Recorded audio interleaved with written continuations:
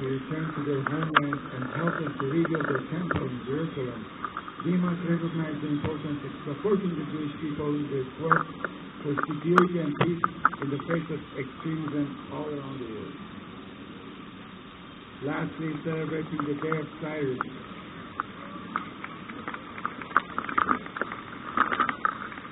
Lastly, celebrating the Day of Cyrus the Great is not just about honoring his history. It is about upholding the values he promoted. Cyrus believed in the idea of a united world, where different cultures and religions coexisted peacefully. He looked beyond the labels of different religions, nationalities, and ethnicities.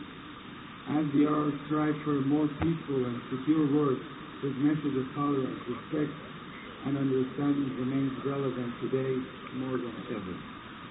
We all hope for a day beyond the darkness of the Islamic regime in Iran, when all Iranians will live in peace and harmony with all their neighbors and the whole world, regardless of their religion, nationality, and ethnicity. I believe Canada and the Canadian experience is the closest to the vision of the Cyrus the Great.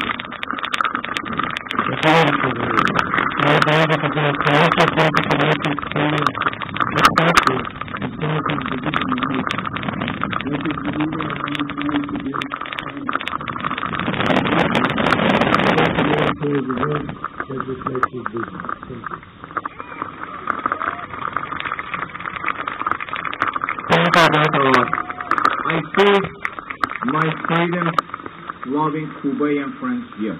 We're gonna chant once for you. Hey, hey, ho, ho, communist regime must go. Hey, hey, ho, ho, communist regime must go. Hey, hey, ho, ho, communist regime must go. Hey, hey, ho, ho, communist regime must go. Hey, hey, ho, ho, communist regime must go. I'm gonna chant, and you're gonna say, kick them out. IRGC, IRGC, CCP, CCP. This is about love, peace, freedom, and humanity. We cannot stand with the people of Iran. We cannot stand with Israel unless we don't stand against communism. I would like to introduce my good friend. He was a former political prisoner in Iran. He fought with the regime and he feels the same feeling that innocent kids have right now in the hands of Hamas terrorists. So I started with this philosophy.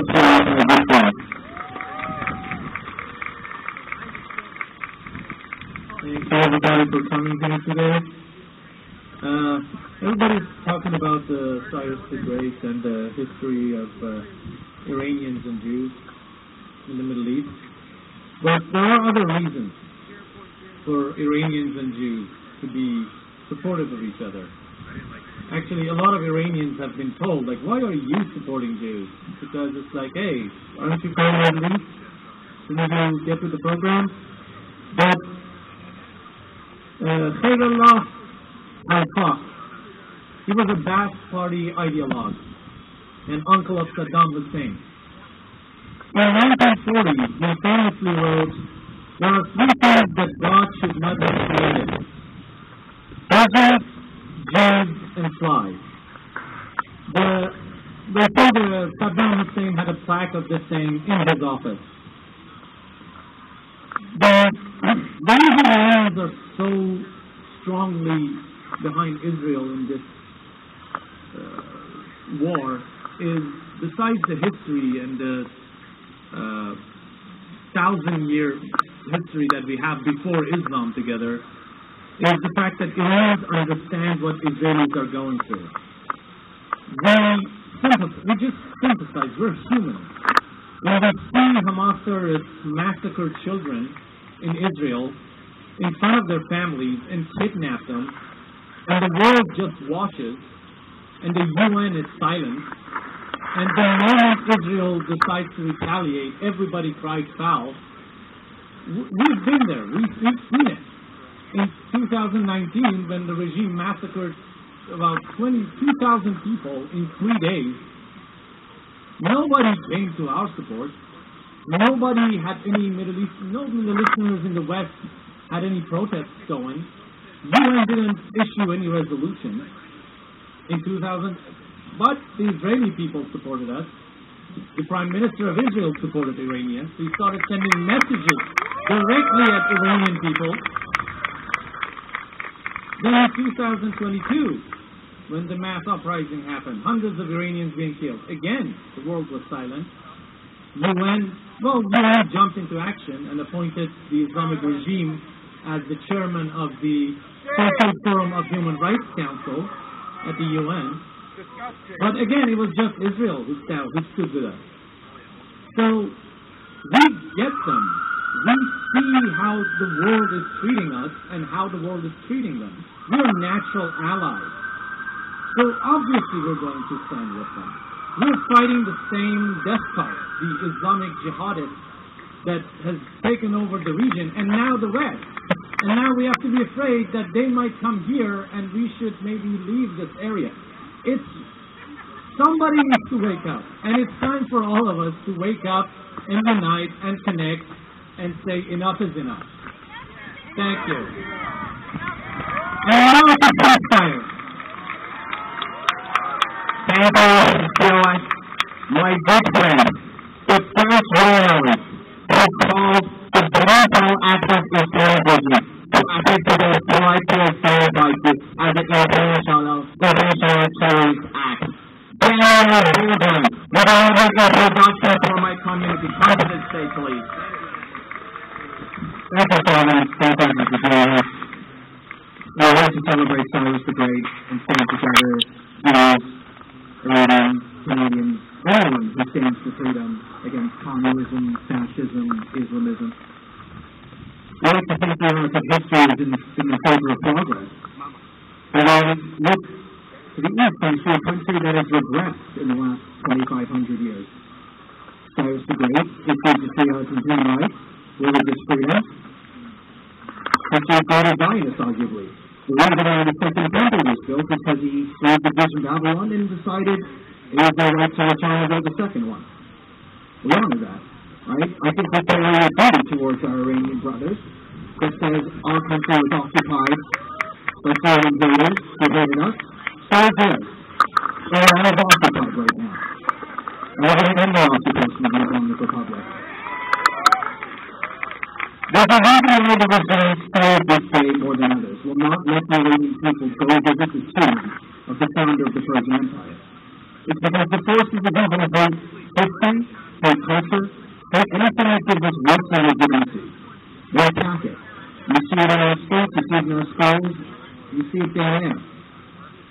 But our message is, there is nothing Iranian about the Islamic Republic. Those aren't my words. Those are the words of Khomeini. He has said there is no national identity here. That is an imperialist concept. I disagree. The IRGC is not the Iranian Revolutionary Guard, it is the Islamic Revolutionary Guard. Their leaders have stated they are not Iranian. They are Islamic. Their goal is to spread the revolution. How do they spread the revolution? October 7th. That has always been their goal. That has always been what they wanted to do. They said it loud. They said it clear. Some of us listen and silence, they say no of them. But that has consequences. Okay? October 7th is the consequences of our ignorance. We couldn't know we do that. It is imperative that we stand up and we fight together. We fight as one. We are common enemies, Israel, fascists, terrorists. They all have destroyed us. It is no longer boys and children and Iranians and Canadians. We're together. Iranians and Iranian brothers, and they have their own massacre in Mumbai. We all must stand together and band together. Okay. So we're standing today because it's important not just who we fight against. That's easy. We can fight a force with others and we can fight against them. But we must fight for something. We want to fight for your history, for your culture, for what's good in the world. And that's what Cyrus the Great is.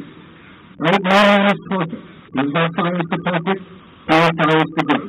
And he built something that had a lasting effect on Iranian people. All great Iranians, from Cyrus the Great to Ibn Sina, were friends of the Jews. And all the terrorists in Iran have terrorized the Iranian people as well. So thank you so much for standing with us today. And let's continue to build so we have a foundation to start for freedom. Thank you so much. Thank you, Daniel. Our last speaker. Praise God tolerance. I wish you had more anti-life terror around in Ottawa. Thank you, Paul, for standing with the people of Iran. Thank you, Kevin, for standing against anti-Semitism. You are true patriot for peace and freedom and love. Thank you for coming here. Big clap for Kevin Wong. I want to thank everyone first for being here, and I'm grateful for this opportunity, not just to stand with the Iranian community, but with the Jewish community. Two communities that knows what it's like to be targeted by terrorism. I'm going to be concise because the reality is there's a counter-protest coming here, and for the safety of everyone here and the safety of those in uniform whose job it is to keep us safe, I want to be concise. What has happened is disgusting. What happened in October 7th, but also what has continued to be perpetrated here in Canada on our soil, targeting the Iranian community, harassing and intimidate them, and all goes back to one group, the IRGC. That is a group that must be on the list. That is a group that needs to be held to account for the crimes that they have committed, and that includes shooting down flight KSM-52, which not only had many Canadians, it had one of my friends. We must stand against hate. We must stand together. And this is an issue that I want to reassure you that I will continue to stand with each and every one of you at Parliament, at Queen's Park, at Toronto City Hall, even in Richmond Hill. Wherever there is hate, we must stand up and condemn it each and every time this disgusting scourge rears its ugly head.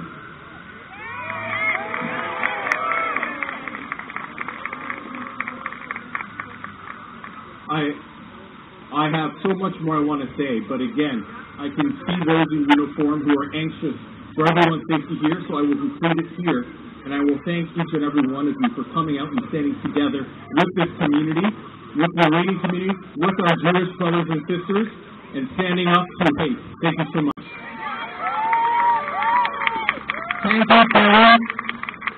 Big clap for a person who fights for freedom in Iran for 4 years by rootbrian.